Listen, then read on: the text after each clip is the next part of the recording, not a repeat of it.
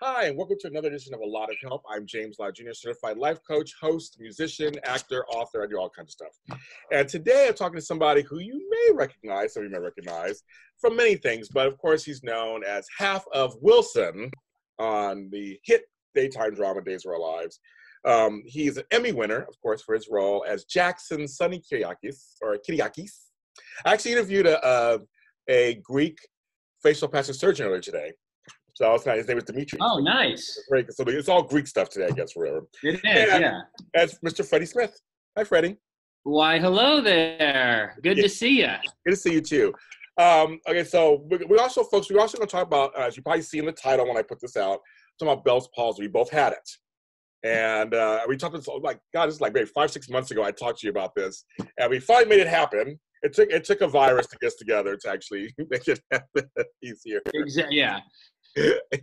we both are we talked about the Day of Days. I remember we were chatting about Bells Palsy for a second there, and so yeah, I'm very excited to be on and chat about it. Well, first of all, how are you and Alyssa doing? We're good. We're just kind of just figuring out a new routine, and we're trying to just stay positive. You know, we spend probably 15 minutes, 20 minutes every day, like getting educated on what's going on in the news, just to, so that we're up to date and staying safe. And then the rest of the time, we're also not trying to consume ourselves in it, where you have that doomsday kind of feel. Like we want to have hope and positivity and get back to the life that we were all used to. So it's kind of surreal, but we're doing okay. Thank you for asking. How's everything with you? Good. I've been home exactly 9 days of this recording. I have not left my compound. So I call it the compound. I have a huge yard. So I have a huge front yard, huge backyard with gardens. I garden. I have fruit trees. Nice. I got my first loquats came out, and I have my first harvest. So I'm growing my own food. Growing my own food, folks. And so I'm lucky. I know I'm fortunate. I have a big house. I have a big yard. I'm down in Inglewood, so I'm not far from like the ocean. I can go. I'm pretty lucky where I'm at. So I stayed home the entire last 9 days. I'm not left my property. Well, that's good. That's good. It's good to stay home, and that's what we're doing. We're social distancing. We're going for walks, but we're walking on the other side of the sidewalk. Like we don't want anyone to be near, and so we're following protocol. And you have a dog too, right? Yeah, little Benji. Yeah, you take dog out. Yeah. And it's a strange time, but we're gonna get through it, and I think we're gonna get through it. I'm just doing what they asked me to do. I'm like, they asked me to stay home. Stay home. Are you guys doing any of the Freddie and Alyssa show while you're on kind of this hiatus thing, kind of inside? Yeah. We actually just did our first Zoom interview because we wanted to continue to have guests on, and we had Guy Wilson on, which was really fun. So we're going to have a bunch more coming up in the near future, and I think we're going to be filming one tonight. So we put out 1 to 4 a week, just depending on schedule. But since there is no schedule, we're going to be putting out a lot more now. So we're going to be ramping it up. Isn't that weird? It's like me too. I'm always like, okay, well, usually I'm busy doing other things, working. So it's like, okay, do once a week or this. And like now it's like, oh, we can put out whatever I want to. Like I can do whatever I want. Yeah, you got plenty of time to focus. And we're fortunate that we can actually do something, using the internet. My heart goes out to people who have a job that they unfortunately can't work from home. And, that's its own issue. So I feel blessed that at least with us, with one of our passion projects, we can still continue moving forward and have that sense of accomplishment and fulfillment at the end of the day. So I feel very grateful that it lined up that way for us in these times. Yeah, he has a show called the Freddie and Alyssa Show, and it's really good. And so of my buddies have been on it. Tony Moore, Tango Vea. I mean, some people have been on your show, and it's a fun show. And he talks like I do. We just have conversations about things. Yeah, so I love that. Yeah, that's where you can just educate people, and it's just easy to watch. I think we're so used to interview shows because of the time restriction on most television shows. But when you have podcast or interview shows like yourself here, you have the time to have an actual discussion and get to know people and hear their ideas. And I think that's what's important. Where can they find it? You can find it on iTunes for the audio, or if you want to watch it, it's on YouTube, and you can find it, the Freddie and Alyssa Show on YouTube. Yeah, make sure to get that out there. Okay, so before we get into the other stuff, I have to mention 2 amazing, I feel Emmy-worthy scenes and that you did recently. The whole time jump thing really reinvigorated Days of Our Lives. I feel like it just totally, it was very ballsy of them to do this, to go a year ahead and start storytelling backwards. I thought very cool. So for you, there was the first scene, the first sequence of scenes. You, my buddy Wally Kurth, who will be on the show. He had told me a day of days, some of the best stuff of my career is coming up. And he's had a long career, 2 soaps, simultaneously 2 soaps, General House of Wives. He said some of the best stuff is coming up. He was like, James, wait till you see it. Some of the best stuff is coming up. The scenes where you find out Adrienne died, who plays your mother, who's your mother on the show, I thought they were so painful to watch. And so just real between you and Wally. Can you talk about that a little bit? Just amazing stuff. It was amazing. Thank you. Yeah, those are the most challenging times when you're an actor, when you're doing a soap, probably anything, primetime or a movie, when you have to pretend that your mother has passed away. Or if it's a best friend or a child, any sort of, it's the most challenging work because you can't really fake it or people are going to smell it all over it. And so, it's that. And when people wake up from when they're sleeping. Yes. In television, I go, really? You just cried your eyes out, but you can't wake up? Like, come on. Those are my 2 pet peeves. So, we really needed to get there emotionally. It helped to have the true love and relationship with Judy and Wally through all these years.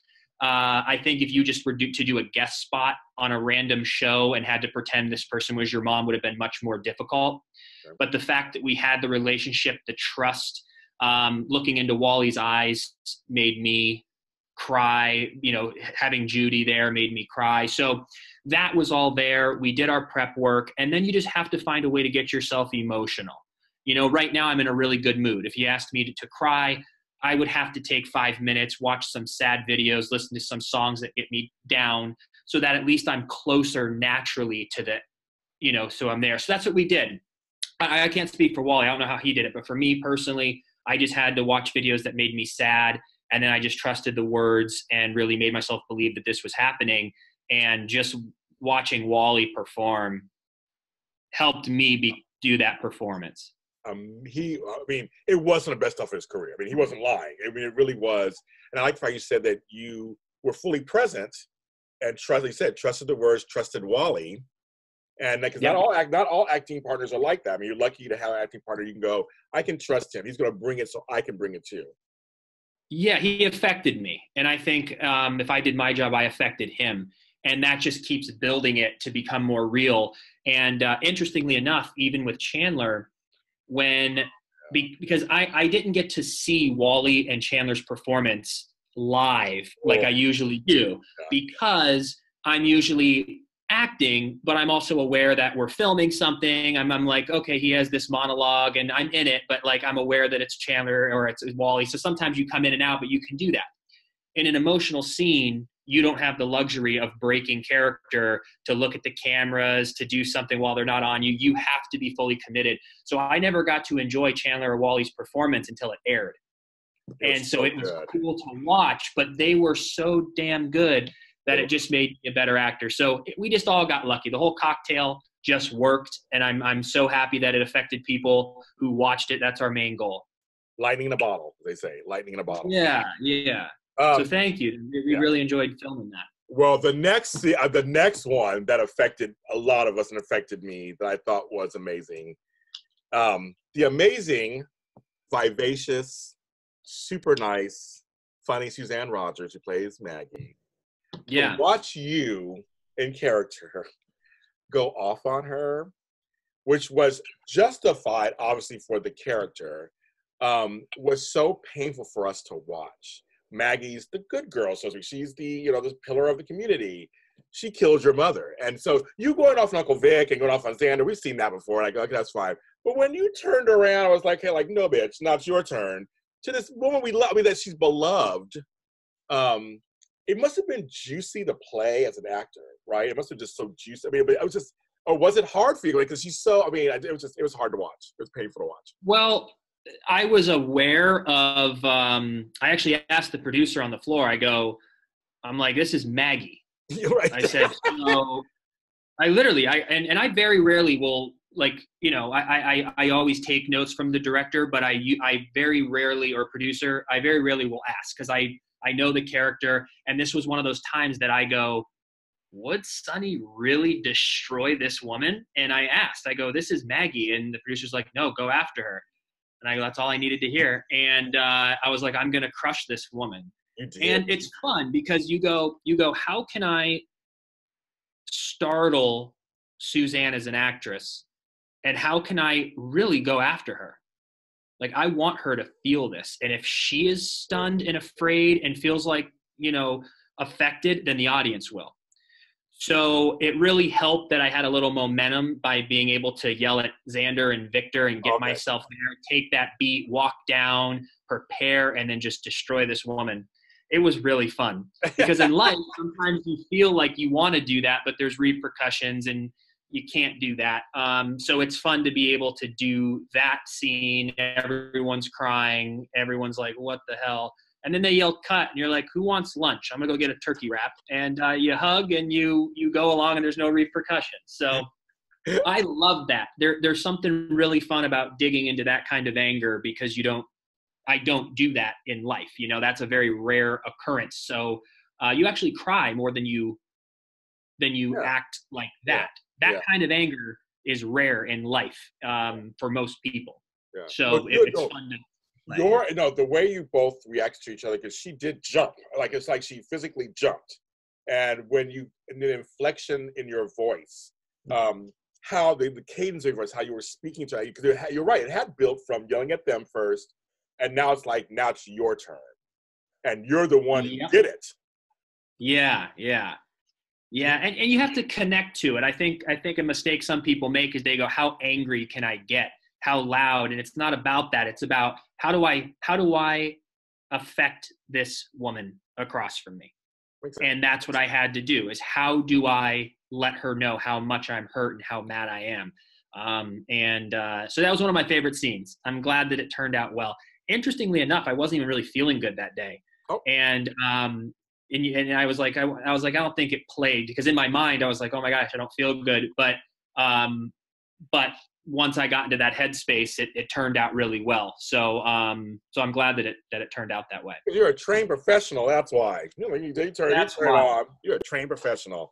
No, it did work. And I'm saying this now. I did this to James Reynolds a couple of years ago. I'm going to say it. I'm time-stamping it. Emmy nomination next year.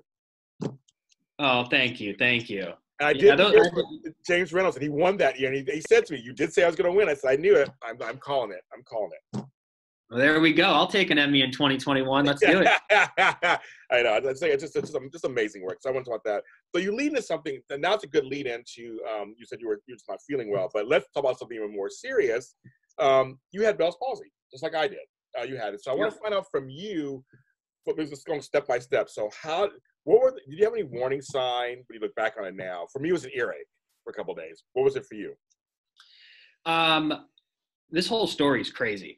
But for me, it was my taste. I thought for 2 days things were tasting funny. And I was just like, why? Like, that's weird. And then the morning where it actually happened, I got a McDonald's breakfast biscuit, and those are already kind of dry. Yes. But I was having an extremely difficult time eating this breakfast sandwich, to the point that I couldn't finish it. And I was like, this is odd. So for 2 days, and then that morning, it was super weird. And I didn't think anything of it other than this is weird until it happened about 8 hours later. Then I looked back and go, oh, wow, those were the warning signs. That was me. So for me, that's funny. They say taste goes away. For me, it was an earache. And I was taking like stuff for it. Like, why is it not going away for like about 2 days? And the night before, I had 4 shows to tape. And I had to wear afterwards, you've been there, I have to wear headphones. I was like, ow. I'm like, okay, so I had one headphone kind of off my ear a little bit. I was like, it just kind of hurt a little bit. I'm like, why is it not going away? And I was like, maybe I'll go to the doctor to see, maybe I have an ear infection or something. I'm thinking something totally not Bell's palsy. And I look back actually at those tapes. I did Dish and Days, which you've been on for. I did GH Report, I did Restless Rap, and I did Bowl Break. I did all 4 in a row. I did 5 hours of television. Like, I talked to death. I don't do it very often, but I did it that day. And I remember, and I looked at those tapes. I'm going, my mouth's doing some weird stuff. I have it on tape. I can see it. But this wasn't before. But this isn't before it totally hit. This was the before it totally leading hit. up. Oh, after it totally hit. No, before it totally hit. I'm looking, going. My mouth did a weird thing. It was like intermittent. It's like all of a sudden I'm talking, all of a sudden my mouth didn't form the word right, and I wasn't paying attention. I'm on camera. You know, I'm busy. Yeah. I'm on camera, basically performing, so to speak, talking about Days of Our Lives. But I could see it. It wasn't the whole show, but I could see a couple times. I'm like, my mouth did something weird. It's really trippy to watch, to have it actually on tape. But I remember my ear was hurting, and then the next morning, which we'll get into the next morning, then it happened. And mine took a course over 3 days to fully happen. They told me it could be up to 72 hours, 48 hours. Something I can't do. I'm not bad at math. Like 48 hours, but it took about 2 or 3 days for the full left side of my face to droop. So how was it for you in the beginning? Well, mine's actually, I haven't thought about this in a while, and So I was flying to DC to go speak to members of Congress and do a charity event about bullying in schools and physical education. And that was 2013, and it was from it was with Days of Our Lives PR, but there were also other actors and celebs that were going that weren't all in the soap opera world. Oh, okay. But so I can't really remember the details, but I was going to DC. I fell asleep on the plane after that McDonald's sandwich. I woke up 30 minutes before we landed in DC, and I looked over to the publicist and I said, my face feels funny. And I was smiling, and she goes, your face is like crooked. And I was like, wait, what? And so I was on the plane. I was touching my face. I was like, what the hell is going on?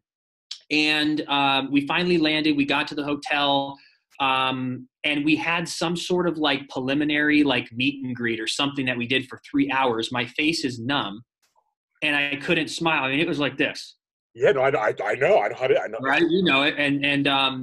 And then I finally, when that was done around 10 p.m., we called a doctor to the hotel. He diagnosed me with Bells Palsy and said, you need to get on some steroids. And it really scared me because my 89-year-old grandmother at the time had Bells Palsy, and hers never healed. Yeah, I know some don't heal. And the doctor said, well, you're young. You're 23 or 24, however old I was then. He goes, your grandma's different. So this should go away in 3 to 6 weeks, but it could last a year. I'm thinking my acting career is over. What the hell? Right. And then me and one of the publicists go to a 24-hour CVS in DC around 1 a.m. and we get steroids, like some prescription to start taking. Probably prednisone or something, probably. Yeah, whatever it was. And then did you buy Scotch tape to tape your eyelids shut at night? Okay, so what I had to do was I actually so that was really weird because I was told, because my eye was watering so bad and it was getting dried out, and then it got dried out. But I lucked out. My eye wasn't a major problem. I had an eye patch on. I went and bought an eye patch, and that actually helped me. I just like closed my eyes and the eye patch. So that wasn't a major problem for me with the eye. After a while, it did close my tongue. I couldn't blink it as much.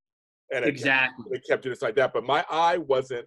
Some people have real problems with their eyes. They couldn't close it shut. I mean, mine actually would close. That's one of the lesser problems I had during that year of Bell's palsy.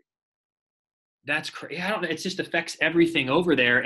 But yeah, I was laying in bed at 2 a.m. I had to be up in 4 hours to go do an entire 17-hour event day, go speak in front of 100-some people. And I was in the mirror putting Scotch tape over my eye and laying in bed. And I was like, how am I going to do this? And I was like, well, let's just see what happens. Like, it's not my fault. So let's just see what happens. And I ended up falling asleep. I woke up and I went and did this entire event. And if you Google, I'm sure there's pictures. I was in a teal shirt. If you Google like Freddie Smith, Washington, D.C. event, maybe it'll come up.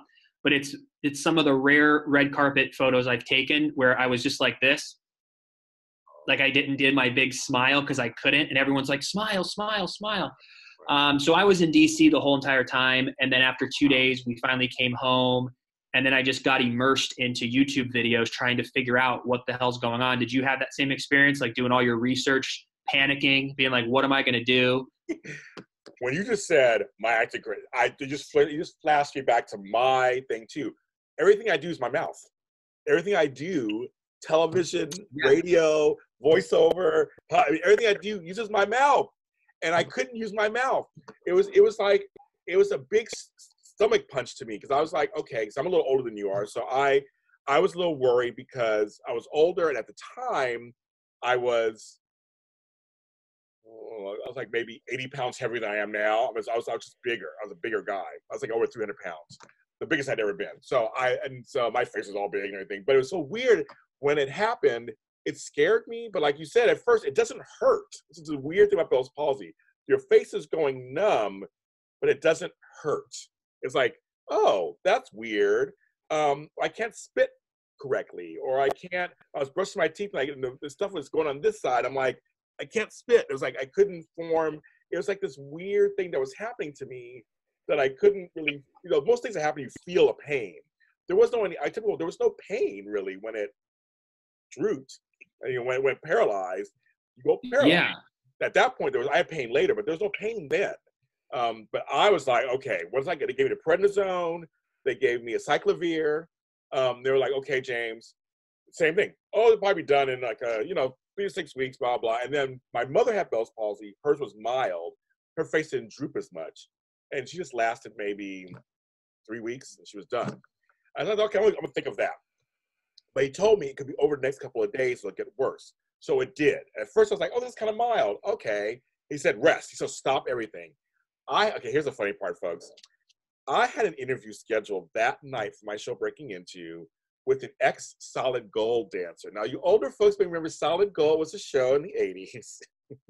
And the main lead dancer, Darcel, I found her online. I was going to have her on my show. And I was very excited. I was like, but I had to cancel everything, James. You can't talk. You can't do anything. And he said, no stress. That's the thing about Bell's palsy. It's a virus that gets into your system, and sometimes stress will exacerbate it. So I was like, stop everything. So I stopped everything that whole week, thinking it'll be a week probably, to get better. So then, for me, to answer your question, it wasn't until maybe 3 weeks later when I wasn't getting better. I was like, I probably should look into some stuff.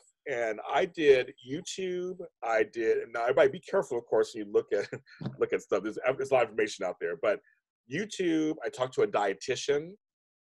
I told my doctor, can you give me to a dietitian? Because I'm a very kind of holistic person anyway. I was like, are there teas I can take? Are there foods I shouldn't eat that could help with? Because the one thing they do tell you is that chances are, for most people, not for everybody, there is nerve regeneration, and there's muscle memory that it does come back. And that's kind of like the positive thing possible that can happen. So I was thinking, what can I do to help that?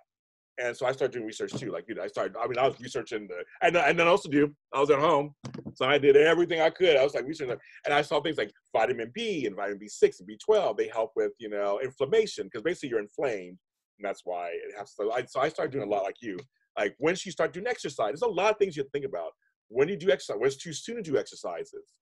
How should you, I had on my phone, this was my original phone, I had on there from this one YouTube video, how to do exercise. She was like, wait like a month or so. Yeah, don't chew gum, don't use straws, or any of that kind of stuff. And then she showed you how to use facial exercises. I was like you, same thing. Yeah, you're panicked because you're like, what the hell is this? And you can't speak correctly. And I always make the joke that the two letters that are hardest to say are B and P, and the damn thing is called Bell's palsy. You can't even say what you have when you have it. Exactly. Yeah. But the toughest thing was I went back to work, and the very first time that Will and Sonny made love. Yes. I had Bell's palsy, and they shot it from the somewhere. Side of my face. So tell me, talk me through that. How did that? Because you couldn't smile or emote that much, right? Yet.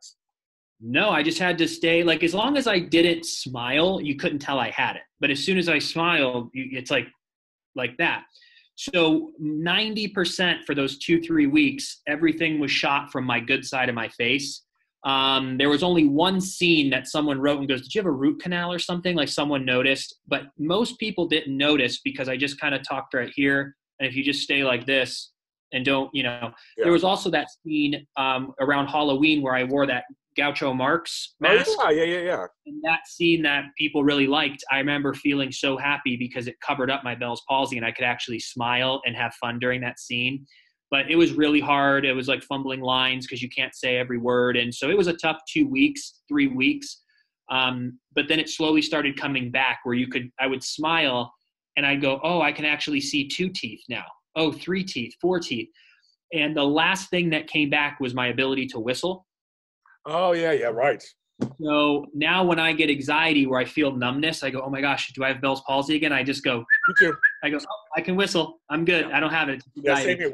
They say it can come back sometimes. They say it can, but it depends on anxiety, and they say it's not stressful, bring it back on. So you got to be careful. How long did you have it? You said like months. Oh, so for me, so let me tell you, so folks, I did document my journey on my really quick James Lott Jr. show. You can go on YouTube and find stuff there, videos there. But I had a setback because they didn't wean me off the prednisone correctly, the steroid. I'm an ex-nurse, so normally I think I was panicked, so I didn't pay attention when they gave it to me. And what's supposed to happen is, let's say it's 60 milligrams. You go 60 for 5 days, then you go 50 for 5 days, or 40, and then 20, and then 10, then you go up. They want 60-40 done. So I actually, after I took my last steroid, and then I didn't have any more to take, I had withdrawals. So I know what it feels like to go through withdrawals, and I was actually in the hospital. Wow. And I almost died. So I had that setback and stress. It was it was crazy. And I'll just never, I'm thinking about it right now, I'll never forget that feeling of just the sweats, the palpitations, and just, all this craziness was going on because I wasn't weaned off. So they had to wean me off. They had to go back in and kind of wean me off it. So I had a little setback, which caused stress in the Bell's palsy, of course. But it took me, I will say, total of 8 months that I was at from 100% to maybe we'll say 40%. And then like you at 40%, I went back to AfterBuzz. I did my first, I was so nervous. Oh my God, I was so nervous. I was excited, which I'm sure you felt the same thing. You're excited to be back at work. But like I said, am I going to be able to talk? And I had a few problems too.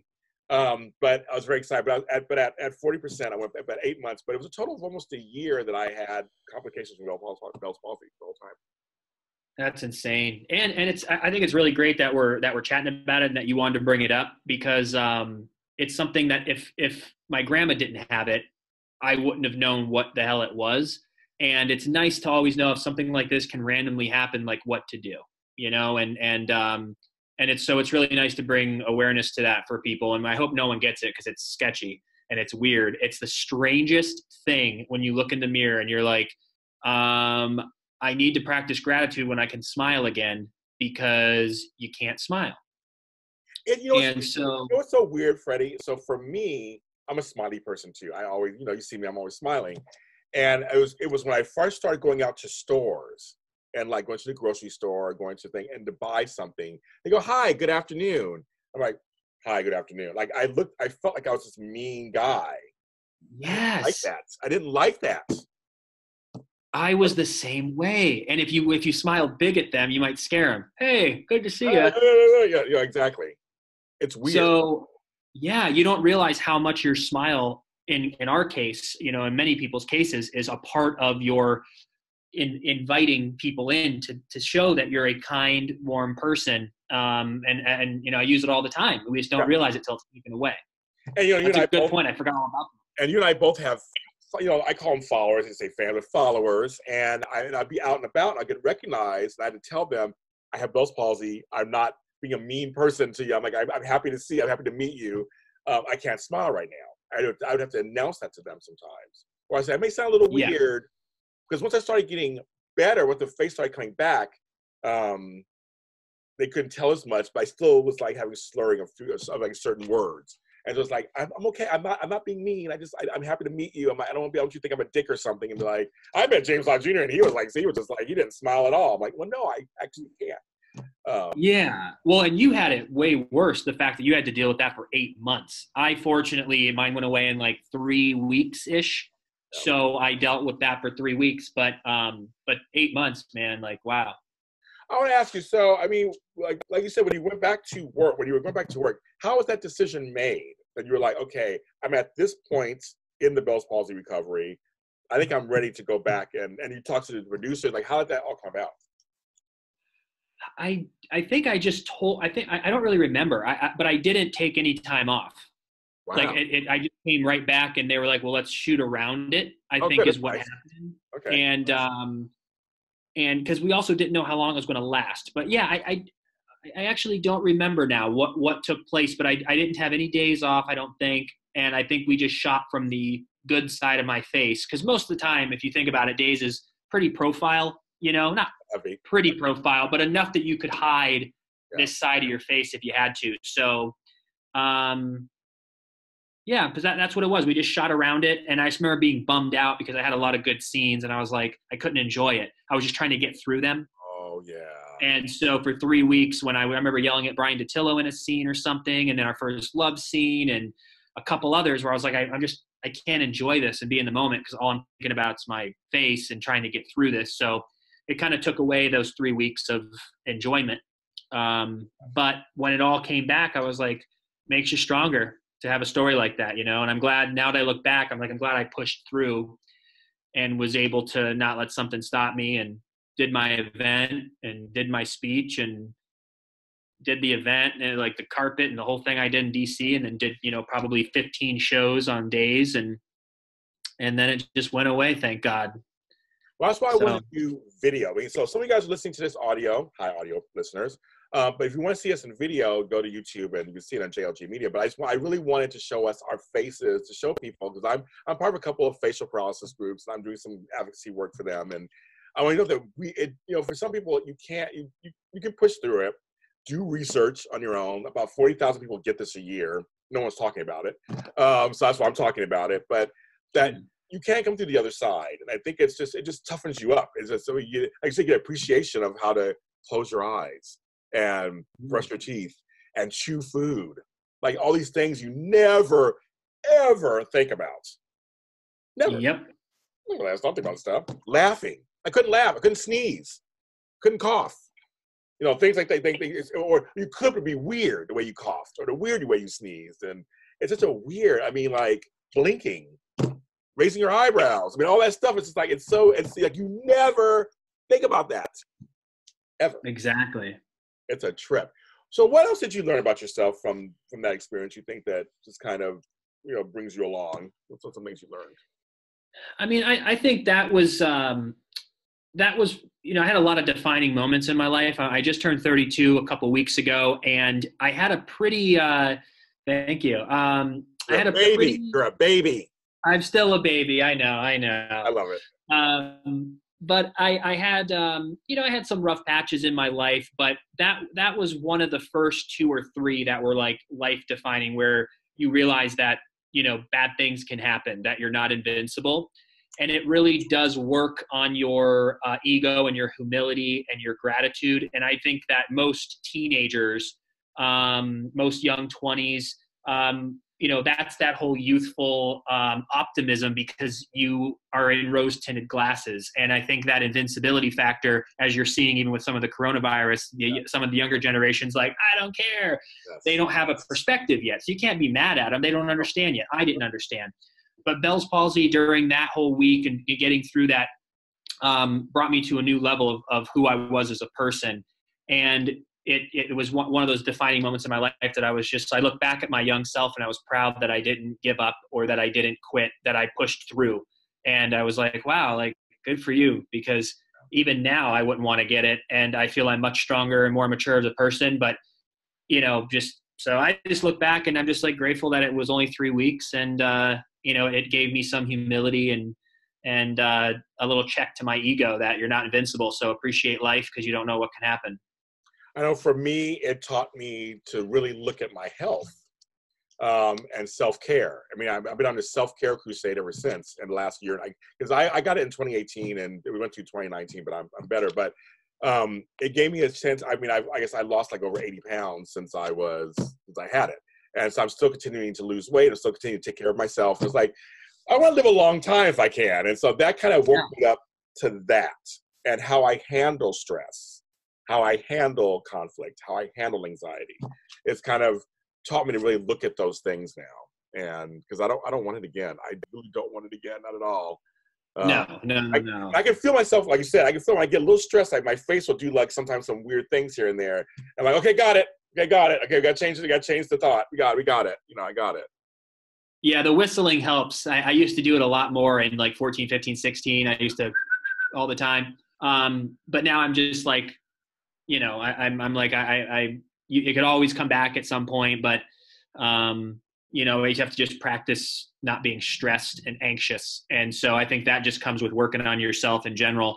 And I think everybody in the world right now, because of social media, on top of the coronavirus, the human way of connecting is changing, and us being constantly stimulated is changing the way we are as humans, and it's creating anxiety and stress. And I think we'll eventually overcome this, as a race. We have to figure out how to deal in this new world. And I'm glad people are talking about mental health. I'm glad people are talking about anxiety, because I don't feel because I didn't talk about my anxiety much in the past years. But I'm starting to do it a little more now. And I think it helps when I hear people that I watch that look so confident and are so successful. And I'm like, wait, they had a panic attack, or they get nervous before doing a stand-up show, but they've been doing it for 25 years. Like, oh, wait, they just look confident because it's all the practice, but they are anxious. So I'm okay. It's not just me. So I think it's just really great just to talk everything out.